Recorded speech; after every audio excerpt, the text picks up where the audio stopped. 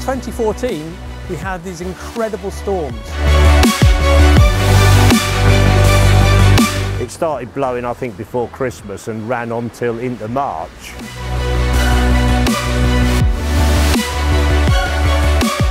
But it wasn't just the wind, it was the strength of it. There was endless, 90-mile-an-hour wind.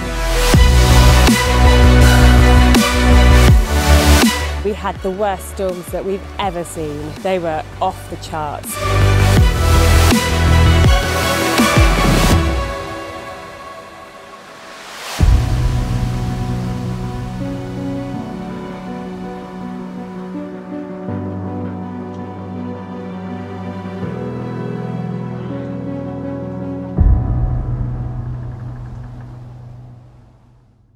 In 2008, Lyme Bay received protection from bottom-towed fishing, so no trawling and no dredging from 2,006 square kilometres of seabed.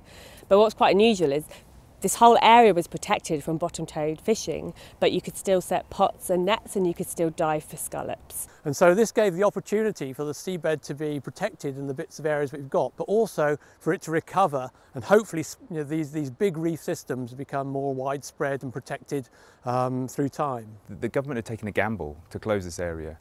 We needed to demonstrate that it was going to be worthwhile. And thankfully, Plymouth University got that contract and started setting up what turned out to be this incredible sort of long-term data set that is now reaping some massive rewards in terms of better understanding of reefs and things like that.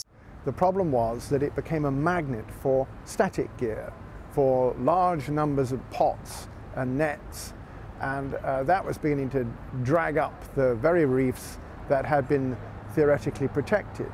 And so Blue Marine Foundation, my charity, suggested to the local regulators, to the scientists, to the fishermen, to other conservationists that we should set up a working group to try and address this problem and manage Lyme Bay and its reefs sustainably. The Lyme Bay Project is the finest example in the UK of work that's been undertaken to understand the impact of declaring a marine protected area. Because we've been monitoring these reefs since 2008, we had this amazing baseline understanding how these reefs were recovering over time compared to areas that were still open to fishing.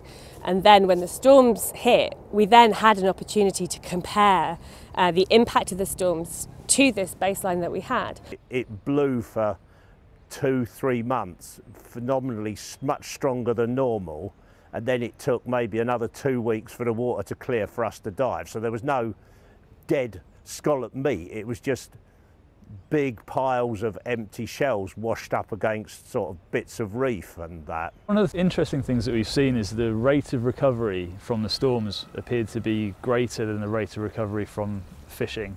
Initially, it was looking quite similar to when we first arrived in Lyme Bay after trawling, but the key thing was even though those reefs weren't resistant to the initial impact of the storms, what we saw by continuing to survey the reefs every year was that they bounced back and are bouncing back so much quicker than they ever did from years of bottom-towed fishing. The idea is that if you have a really intact ecosystem with lots of diversity, lots of big organisms, it's a little bit more able to deal with our activities and our impacts and shocks than a more degraded system. So we will be able to test this, and there's two different parts to resilience. There's firstly resistance. So if you've got a protected system, does it resist those sort of changes more than a stress system? So you don't actually see the impact so much.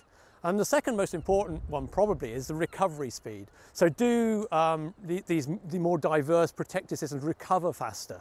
And so again, we were able to test this following the storms. And what we found was that whilst the actual seabed was really quite badly impacted and a lot of the organisms were removed, what we found is that the speed of recovery following the storms was much quicker than the speed of recovery following the sort of chronic impact of fishing. We have to extract still frame grabs from the moving video. So we do that using specialist software. And then we watch the videos through and we count all mobile and conspicuous species that we see between the two laser dots. So we've got this unique data set that's got really high resolution over long time periods. That has mean that we've seen marked increases in the number of mobile species and the diversity of these mobile species. And because of this data that we've got over 11 to 13 years now, we can use this to champion this type of management elsewhere, and also use the information to improve management in other areas. The research that we've undertaken at Plymouth University has enabled us to track the social and economic impacts of the Lyme Bay closed area, and also through this storm period that occurred in 2014, in order to be able to inform the evidence base for marine protected areas and sustainable fisheries and protected livelihoods. The problem for everyone associated with fishing, with the industry, with the environment of the seas, is that it's a case of out of sight, out of mind. We don't see what's going on beneath the surface, beneath the waves. So this research that Plymouth University is carrying out just helps to demonstrate that by putting in the right safeguards, by certainly stopping some activities, you can allow a rejuvenation, a healthier seabed, the opportunities for fish stocks to grow, for ecosystems to be protected in ways which won't harm the future commercial interests of the fishing industry, but in the long term will be to their benefit. Oh, yeah, without a doubt. I mean, from my point of view, had we not had a protected area, I wouldn't be doing what I'm doing now. My diving was every year while the dredging was going on was getting worse and worse. So eventually I would have had to have given up.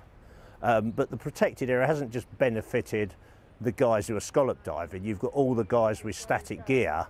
They were catching more crabs, more lobsters. So it was rather a win-win. And none of the towed gear boats that were based in the ports that are in the protected area have gone out of business. They're all still there, all fishing and all, as far as I know, earning a reasonable living out of it. So I think it's a win-win for everybody.